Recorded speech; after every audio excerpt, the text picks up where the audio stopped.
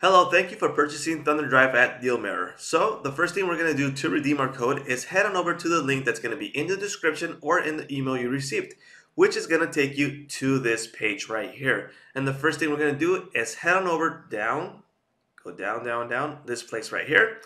Once we're here, you can see we have the pro account and the personal account. This depends what lifetime deal you purchased at DealMirror. So the first thing we're going to do is click on lifetime deal right here. And depending on the version that you purchased, LTD is the one you're going to use. So in this case, we are going to redeem a personal lifetime deal. We're going to click on Get Started. And the first thing it's going to ask is for our payment information. Since we purchased the coupon, we are not going to use payment information. So we're going to use our code. So let's put our code right here. Let's update. And there you go.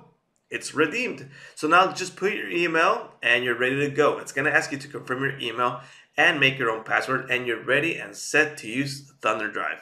All right, guys. Thank you for purchasing at DealMirror. Bye-bye.